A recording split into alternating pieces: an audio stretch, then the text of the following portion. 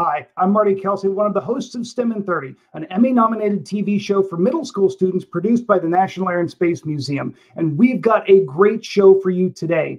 We are focusing this entire month on National History Day. The most recent episode of STEM in 30 came out last week and introduces you to some amazing people and how important communication is to them. This includes Gene Kranz, Margot Lee Shetterly, the author of Hidden Figures, and some athletes, including Robert Griffin III of the Baltimore Ravens, Craig Laughlin of the Washington Capitals, and two professional soccer players, Megan Oyster and Darian Jenkins. We'll put a link in the comments section for that show, and we encourage you to go check that out because it also looks at primary and secondary sources, as well as giving you some great resources for your National History Day projects. Before we get going today, remember that we want to know where you are watching from. If you're watching in a classroom, let us know, but put that down in the comments section, and we'll be giving shout outs throughout the show today. And also, this is your program. The whole purpose of today is to answer your questions around National History Day. The theme this year is communication is the key to understanding. So we'll want to focus those questions on communication, but whatever you've got, put it in the comments section and we'll get to as many of them as we can. We've got a couple of great guests with us today. We're going to be joined by Dr. Jennifer Levasseur, Dr. Teasel Muir-Harmony, and Jim David, all curators in the Space History Department at the National Air and Space Museum. Welcome, everybody. Hey, Marty. Thank you. Good afternoon. All right, so to get us started and so that everybody kind of knows what we're talking about today, I'm just going to have each of you tell us what's your area of expertise at the museum. Jennifer, let's start with you. Yeah, thanks, Marty, and hi, everybody. I am a huge supporter of National History Day as a judge for a number of years at the national competition level, so I'm really excited to get to talk to everybody today. I am the museum's curator for the Space Shuttle and International Space Station.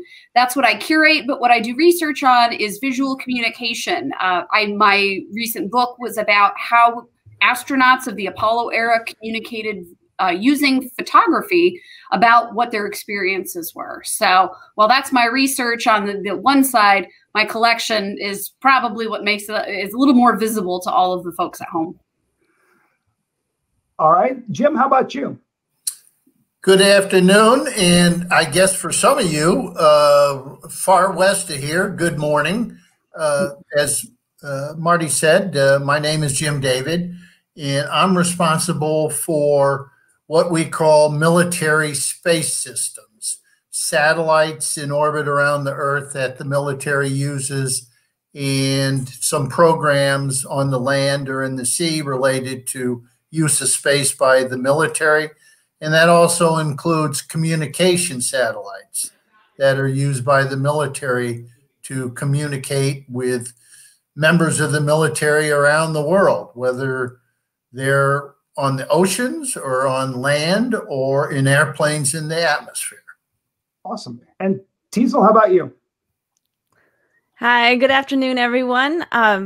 I'm responsible for the Apollo collection at the Air and Space Museum, as well as the Skylab and Apollo-Soyuz test project collections. And in my research, I write about Apollo and space diplomacy, and I look at public relations and propaganda. All right. Well, we've already got a bunch of folks tuning in. We've got Texas, Lackawanna, North Carolina, homeschool family from Detroit, William Jake Shallop from New Jersey, Indiana, Delaware, Florida, New York, Ohio, Montana, Philly, Mrs. S's 6th grade class from Camelot Elementary School in Annandale, Virginia, Whitford Academy in Rhode Island, and middle school in Alabama. Thank you all so much for tuning in today. To get us started, because we are really focused on National History Day, I want to kind of start out by asking you all, how important are primary sources to the research that you do? Jennifer? Well, that's really what a historian's work is based on. Over the years, I've sort of expanded my understanding of primary resources. That's something that I, as part of my research, was wanting to do more of, because I think what historians have traditionally used as primary resources are written materials. And so you go into an archive at a university or some other location, a Federal Records Center, for example, the National Archives, and you see boxes and boxes and boxes of printed material. And obviously over many, many, many years, leading up to really recent decades, we generated a heck of a lot of paper material, memoranda, meeting minutes, notes, summaries, studies, all kinds of material. And that's all stashed away in people's files. And Jim is a great person to speak about sort of what that means for the federal government system. But on the other side of that, people save that material and then it can go into an archive. So in many instances, we're using archival material, documents, things that really trace a storyline at a particular location or at a specific point in time. Things like letters. Oftentimes books are written about the letters between two people or letters and records that individuals have kept. And so in my case, I was more interested in visual documentation. So not written documentation necessarily, but the actual photographs that astronauts took. And so primary sources can take on a number of different forms. And so that's why I always encourage students, especially working on National History Day projects, to think outside the box, literally. You don't have to just look at a box of archival records. There's lots of other different types of archival material that you can draw on, including newspaper materials, newspaper articles, and so on. So it's a really rich set of resources that are out there if you want to consider the breadth of primary resource material. And one of the segments that's in the most recent episode of STEM in 30, Jennifer kicks it off and then hands it off to Tom Crouch, curator emeritus, who goes into a deep dive into that very famous first flight photo and really talks about the things that you can see there. So if you want to learn more about that, be sure to check out the latest episode. And next week, we're talking about aviation history, so be sure to tune in there as well. And don't forget to put your questions in the comments section. Now, Jim, you deal with primary sources as well, but some of them are classified, right? That's correct. At times, actually quite frequently, I have a lot of difficulty accessing the records of the government, whether it's the Department of Defense or some other agency whose records I'm interested in. Nevertheless, the relevant agencies do release materials, sometimes voluntarily, sometimes at my request or at the request of another researcher. But I would like to emphasize a point that Jennifer made, and that is that the federal government's records come in all forms. Of course, for many years, they were mostly paper. But there were still photographs, films, videos, audio recordings, maps, charts, records in those different formats. And of course, in the last several decades, a lot of federal agencies, as with other governments and individuals and businesses, are keeping their records electronically. And access to those poses real problems. But there are all sorts of primary resources besides federal government records. There are newspaper articles, there are magazine articles, there are good books, and it's fun. It can take an awful lot of time, but it's fun trying to figure out, well, where do I want to look to find out something about this topic? But you put, as we say, your nose to the grindstone. You map out where you want to go and you get started. Jim, I love that you talked about it being fun, because I do think these National History Day projects can be a lot of fun to really do a deep dive into a topic. Teasel, can you talk a little bit about a primary source that kids may not think about a lot of times, and that's the objects in a museum? Sure. It's one of the primary sources that we don't always think of. I think we usually go to documents, paper documents, and maybe even photographs or film. But artifacts can also provide you a lot of information about a time you're studying and give you a sense of what it was like to experience or be part of a certain moment in history. And one of the types of artifacts that I find really helpful at the museum to look at and think about are the spacecraft, and especially from the Mercury program, these very, very small spacecraft that house just one astronaut on these shorter missions. And you really get a good sense for when it was developed, the technology that was available, what it was like to be an astronaut at that time, climbing into that type of spacecraft. And so there's a lot of information that you can gain from objects themselves.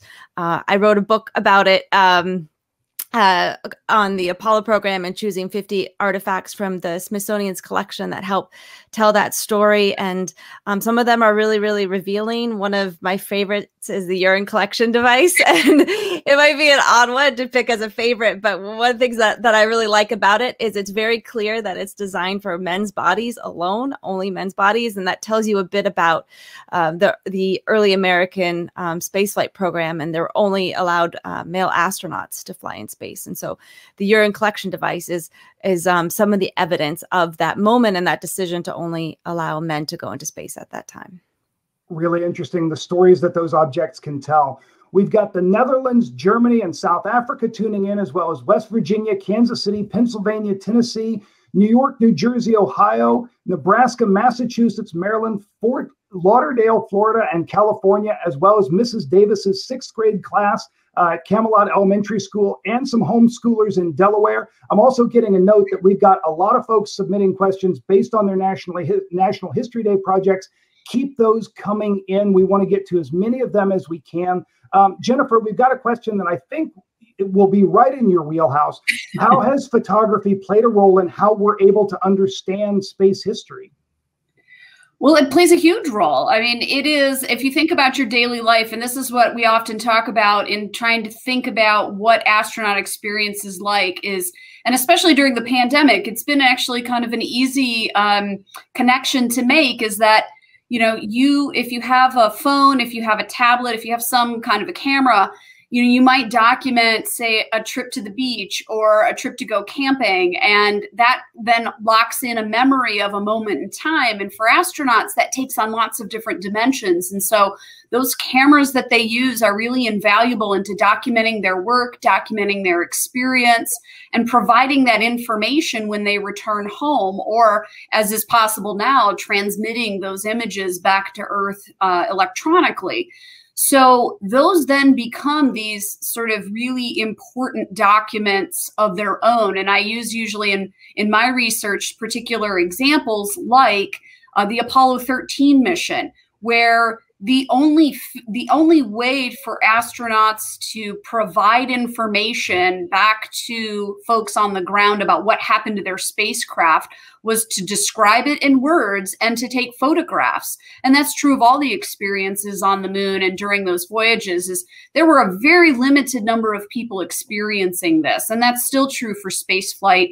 It may be changing with all of the exciting activity going on. But for Apollo 13 in particular, this was an incredibly important moment for engineers to be able to uncover the mishap. What is it that went wrong with that spacecraft? And so the astronauts took photographs as they were returning to Earth, and they abandoned the service module of the spacecraft. They were able to turn their cameras on that damage and document all of it, and then have it studied once that film came back to Earth. And so as a sort of engineering study, that's where they got that information. And that's true of spaceflight and has been all along, is that it's really important to be able to document all of this. Because if you watch a launch today, and we had a launch today with Blue Origin, but watching and really documenting all that stuff visually allows people to go back and study. If something goes wrong, where did it go wrong? Could we have seen something with our eyes? Was there something that our electric systems, all of those systems that are built in to really keep an eye on the spacecraft, did something fail in that whole process? And so the visuals become really crucial if something does go wrong. And if they go right, which is more often the instance that things go right, they can be really celebratory. So astronauts love to take pictures of themselves doing things on the International Space Station. We really get to see the work of the astronauts, the lives of the astronauts, what it really looks like. We can get a sense of what it feels like. And so with astronauts handling objects that we can understand, whether it be a tool or a computer or a freezer or whatever it might be, even plants now, we can kind of get a sense of how that life is different than our own. And so it becomes, and sometimes how it's the same as our own, whether you're looking, you're celebrating a holiday as they like to do, or eating a meal. It's really those photographs that, just like it would for you and me, kind of mark a moment in time and really are just a way to remember it and also share it. I look at those pictures with all the wires and the equipment, everything all over the place, and I think, I tripped walking through the living room earlier because there was a puzzle on the floor. I can't imagine how tangled I would be going through floating through a module like that. Absolutely. It is a messy place. And that's the thing. I think we get used to seeing space communicated from Hollywood as this very clean, sleek looking thing. But really, when you look at space and activity in space, it is incredibly messy. It is, it's an adventure, and they're subject to some of the same problems that we are, including, how to keep bundles of wires out of the way, or where do you put your computer when you're not using it, or, they've got some of the same problems. And that's kind of the cool part of getting to see these pictures, is that you really can understand a little bit about what they're going through. We had an astronaut tell us about a friend of his on the station that let go of an iPad and they found it 6 months later. So the hazards of working in space. Teasel, we've got a question here. We all know the movie Apollo 18 is a work of fiction. That being said, I've heard that Apollo 18 was originally planned. Why did the Apollo program end early? Well, Apollo 18 was planned, and then a few additional missions after that, at least initially, but it was an extremely expensive program. By the mid-1960s, it was over 4% of the federal budget, and at the time, the total cost of the program was about $25 billion. So it was very, very expensive, and by around 1969, 1970, there were a lot of discussions both at NASA and within the Nixon administration about cutting costs and redirecting the agency's focus. And so they decided to pursue things like the shuttle program instead.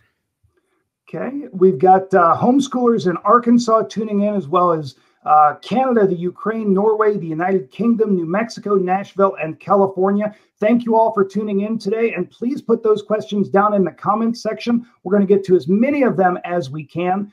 Jim, I've got a question for you. Before satellites took digital images, how did they communicate what they were finding back to Earth?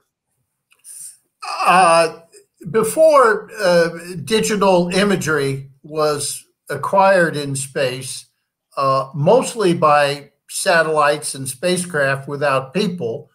Of course, throughout the space age, most of the satellites and spacecraft that have been launched and have operated in orbit around the Earth have not carried people. They're what we call robotic or automatic satellites. The imagery acquired in the first couple of decades, both by astronauts and, of course, Soviet astronauts, which were called cosmonauts, but also by what we call robotic or automatic satellites. Much of it was acquired using a camera and film. A lot of the folks listening today probably aren't familiar with film. It's not used that much in photography, whether it's certainly not used in photography from satellites anymore, but people on the Earth, they have their cameras and iPhones and things like that, and none of those items use film anymore. But it was used both by astronauts and Soviet cosmonauts, and more importantly, by all sorts of satellites taking pictures of the Earth. And that meant that after all the film was used, it had to be returned to Earth. Well, when you're talking astronauts and cosmonauts, when they return to Earth, they bring the film from their cameras back with them. But other types of satellites would put their film that had been exposed in picture taking in capsules, and those capsules would return to Earth, and they would be recovered either by aircraft or if they happened to land in the ocean by ships. With all that said, even from the earliest days, there were some satellites that carried cameras that did not use film and returned their imagery electronically to Earth. For example, the weather satellites that NASA pioneered in 1960. They didn't carry camera and film. They carried a type of camera that took images of cloud formations and so on and so forth. And it returned the imagery or photography to Earth electronically. But it was only useful for that purpose. Features really couldn't be distinguished in the photography from these early weather satellites, for example. So you really couldn't detect airfields or things of that nature. The photography was of a quality that it could only really be used for the study of weather. We've gotten in the 1970s, basically all types of satellites started moving to returning their imagery electronically, and the imagery became very, very high quality. Yeah, we've come a long way since then. Absolutely, absolutely. All right, I've got a question that I'd like to pose to all three of you because I'd like to see what different thoughts you have on it. We've gotten a bunch of questions that have come in about the space race and about Sputnik in particular, but really focused on how did the space race and Sputnik, how did those change education in this country? And I think that's a really interesting question. Anybody want to start us off? I'll just say it was the event, which of course took place in October 1957, was a real shock to the American public. It really wasn't a surprise to certain parts of the American government that had an inkling that the Soviet Union sooner or later was going to launch the first artificial or human-made satellite. But it was a great shock to the American public. A lot of politicians got a bandwagon moving that we were far behind the Soviet Union in the race to utilize space, the race to get into space, both with people and with, as I mentioned, robotic or automatic satellites. And as I understand it, one of the projects or initiatives that resulted from this debate and focus on the huge, and it was a huge accomplishment by the Soviet Union, was we need to focus our education system more on math and engineering, what we call today STEM. So as I understand it, even starting in the elementary schools, there was more emphasis on math and science, and that carried through all the way through college and graduate programs. We needed more mathematicians and engineers and folks like that could compete with the Soviet Union in this new arena. Yep. All right, Jennifer and Teasel, somebody wants to know, are there any high quality scans of the original Hasselblad camera film from the Apollo lunar EVAs? And if you all have a link, you can send it to me and we'll put it into the chat later. Where would somebody go to get those high quality images? I'm happy to provide that. That's one of my favorite things, obviously, to talk about is Apollo imagery. And so while those flight films were originally basically, when the films came back, would be, actually developed in Houston. Those films would then be copied and distributed, and those are called masters. And so those first generation masters then were the masters for second generation masters. But the original flight films have, in the last recent years, I would say the last decade and a half or so, been rescanned at high quality in order for people to have access to those digitally. And so there is a project that was done in conjunction, as a sort of partnership between NASA and Arizona State University. And if you just Google the title of the project, called March to the Moon, and we can I'll send that link over shortly. But that website provides you with mission by mission options of looking at each of those. And you can actually take those images and download them in different sizes.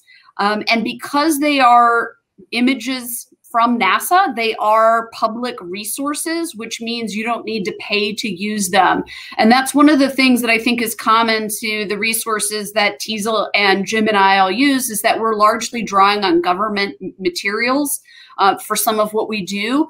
And there's a big difference there between the accessibility of government records and government materials versus private records and private materials. It can be much more challenging to access things that are not collected by the government and made by the government. So as taxpayers, we all have access to those materials free of charge.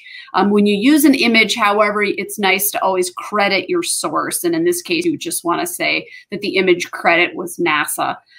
So I will we'll make sure we get that link in the chat. That is one of many NASA resources. However, if you want something that's a little lower quality, NASA has an images website that is simply images.nasa.gov.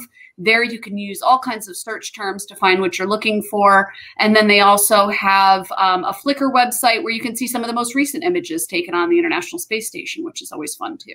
And I love looking through the, oh, go ahead, Teasel.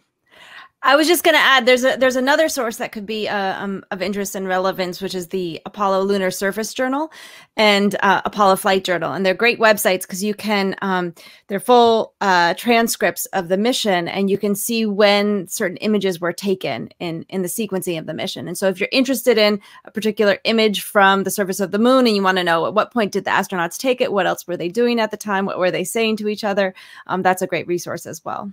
And I will work with Jennifer and Teasel and Jim when the program's over today, and we will get those and we'll put them in the comments section. Also follow STEM in 30 on Facebook and Twitter, and we'll tweet those resources out as well.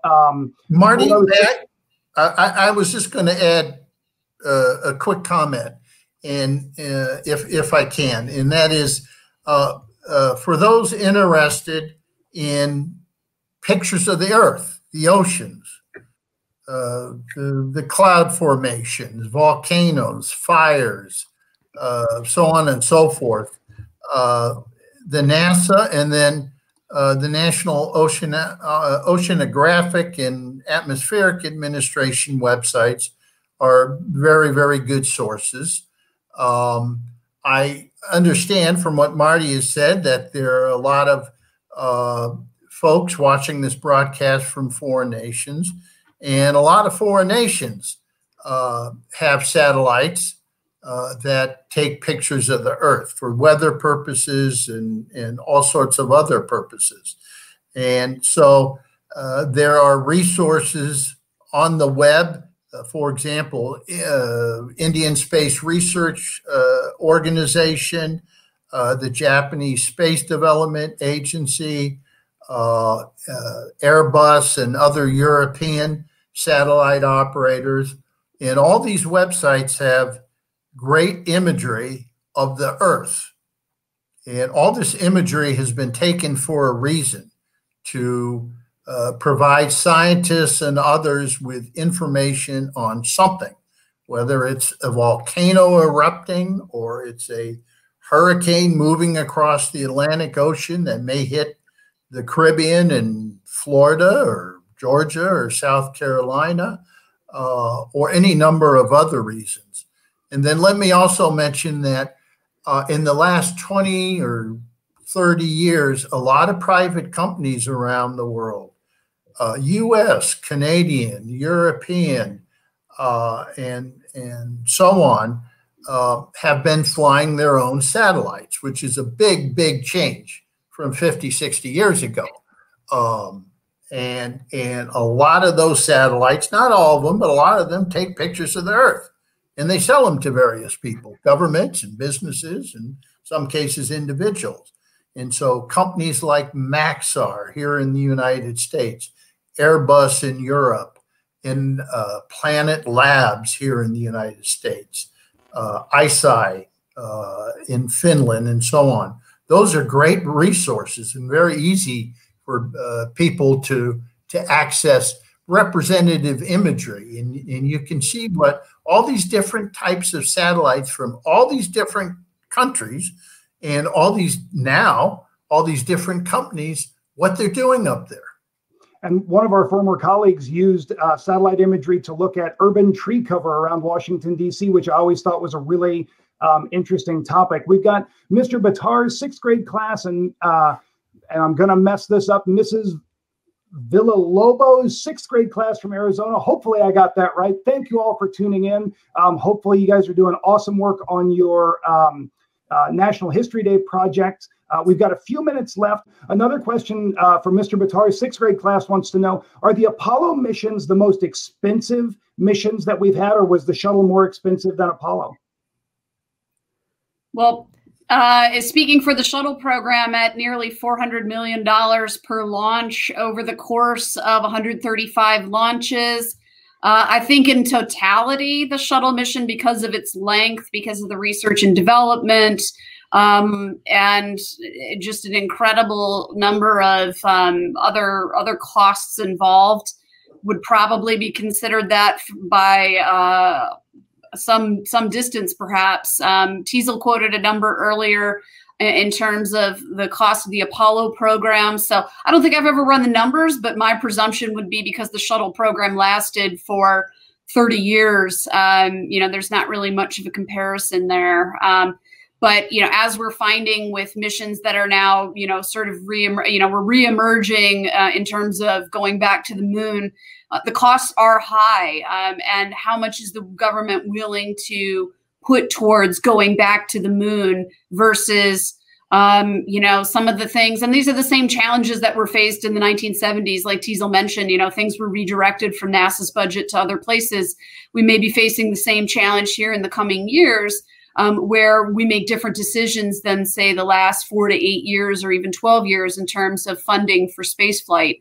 It may need to be redirected to other activities, because those are just more of greater concern and, certainly greater concern to the public at home rather than going back to the moon.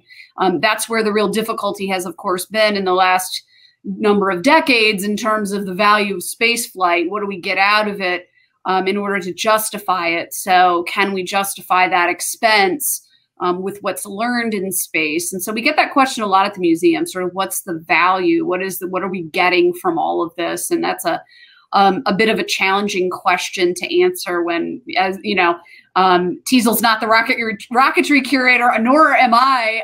And so I can't describe some of these things either, but I'm also not an economist. And so it makes it really challenging to sort of place all of this in a sort of grander scheme of, what is important or valuable or useful at any one time. And that's sort of a judgment call. Okay.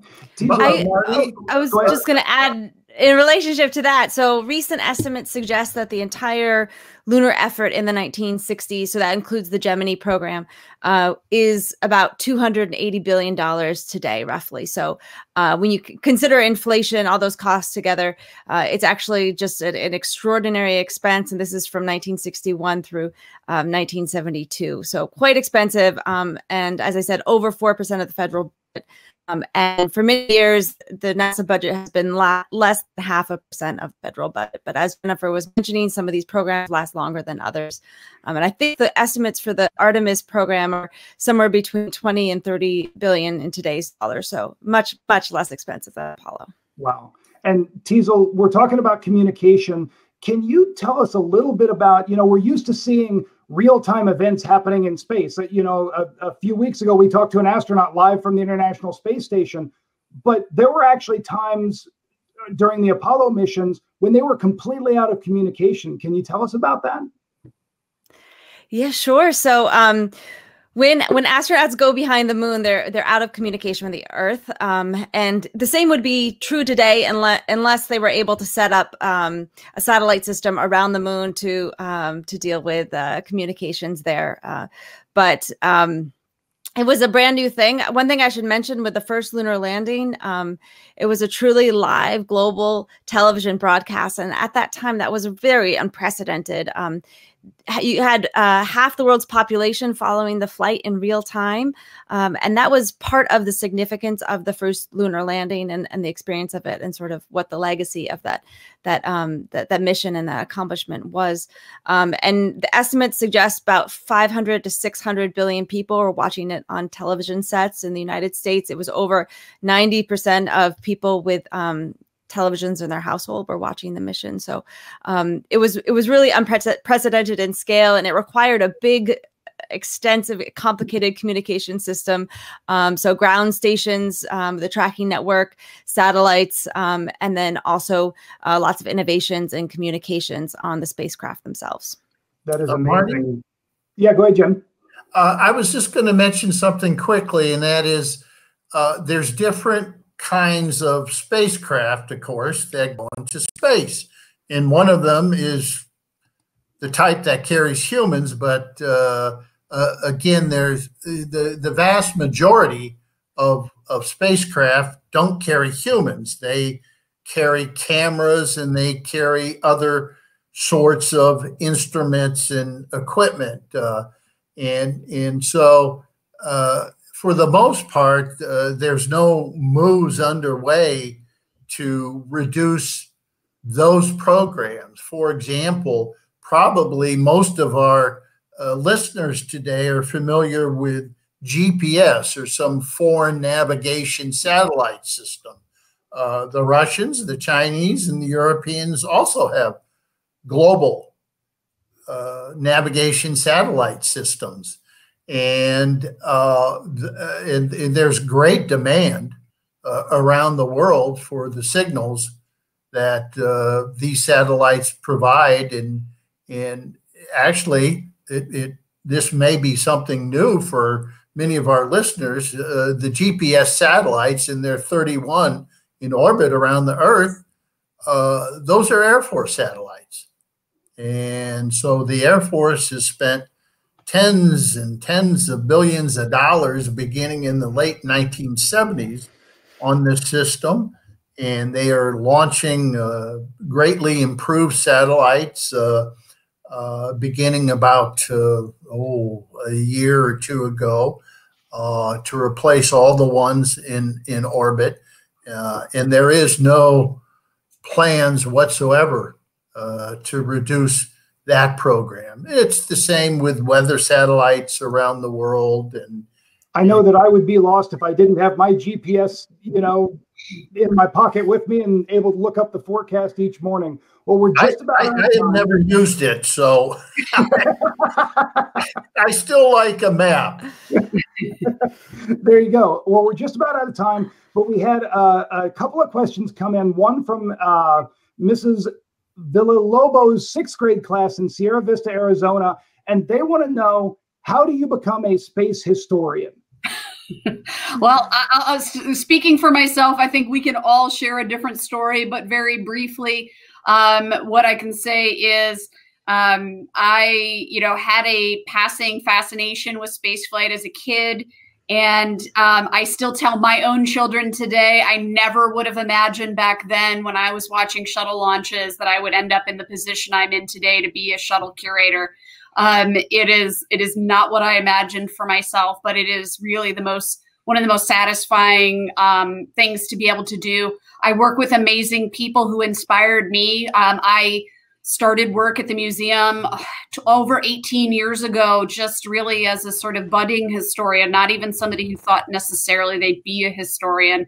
But I worked with people like Jim. Jim's been at the museum longer than I have, and people like Jim and others inspired me in my department to really think about what it is I wanted to do.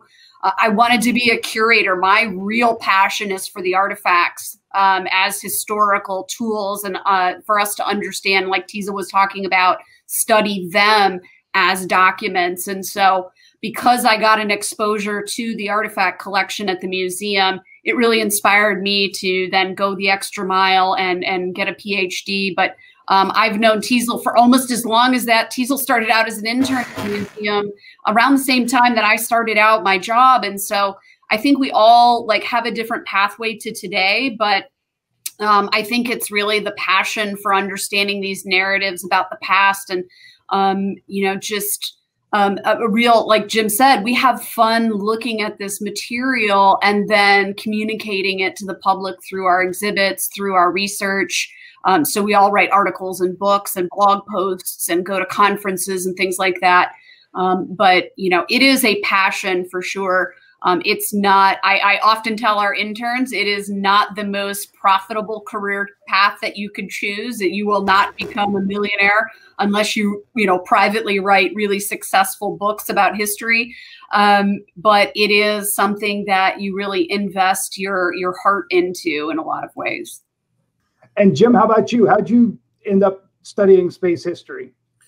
I basically started almost in an intern position.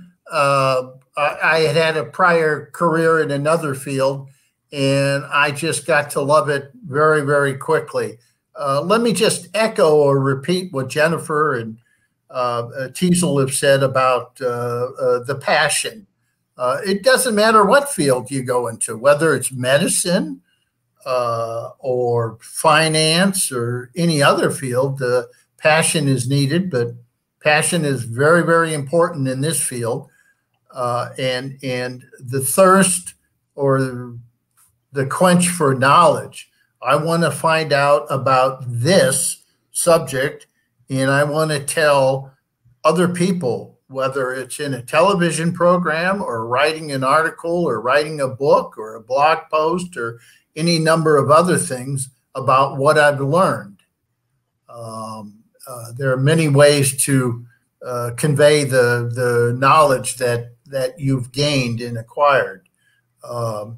And let me just say, there's a lot of space historians outside of the Smithsonian National Air and Space Museum. Some of them work for the government, and not only here, but in foreign countries too, because again, lots of foreign countries launch and operate satellites. Some of them work for companies, Lockheed, Northrop Grumman, so on and so forth. And then, of course, there are some that are at universities and in colleges. So it's there are space historians and lots of places far beyond the National Air and Space Museum. And if you're watching this broadcast today and you pursue that, we would love for you to come work with us at the museum. We're always looking for awesome people. Well, Jennifer, Teasel, Jim, thank you so much for joining us today. We really appreciate you guys answering these questions. And before we leave you, I do want to share a few additional resources that may help you with some National History Day projects. You can search the National Air and Space Museum archive collection using SOVA, the Smithsonian Online Virtual Archives. You can search Smithsonian collections of personal papers, manuscripts, photographs, oral histories, films, works of art, and organizational records. Look for the little blue box icon to find digitized materials. You can also learn more about aircraft and spacecraft, equipment, art, memorabilia in the museum's collection by searching our artifacts. And for both of these, we'll add links down into the comments section, or again, follow STEM in 30 on Facebook and Twitter. Also, STEM in 30 just released an entire episode on the importance of communication that includes historical figures, authors, and even athletes. We encourage you to check that out. And next week, we are really excited about our live chat. We're going to be having an aviation history chat. We'll be joined by Dr. Peter Jacob, an expert on early aviation, and Heather Wilson, who was not only a member of Congress, but was also the 24th Secretary of the Air Force. And on January 28th, we'll be having another National History Day live chat. And that topic we are still working to confirm our guests on, but it is going to be really, really interesting. And we hope that you can all tune in. And even though this isn't National History Day related, we want to let everyone know about a great series of programs happening this weekend. Soar Together Family Day programming includes author talks, virtual scavenger hunts, all on the theme of science fiction. So head over to the museum's webpage to learn more. And from me and everybody at the museum, we wish you luck on your National History Day projects, and we appreciate you watching today. Take care.